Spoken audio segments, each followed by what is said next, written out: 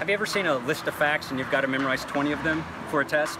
You waste all that time memorizing those 20 facts, you get it 100% on the test, and then it's gone for forever.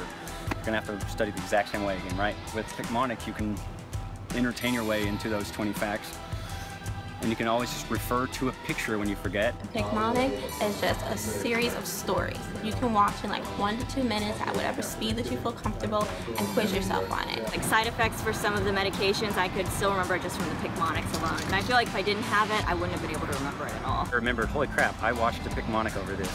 And I thought it was so silly at the time, but holy crap, it got me the right answer, and that just kept happening over and over.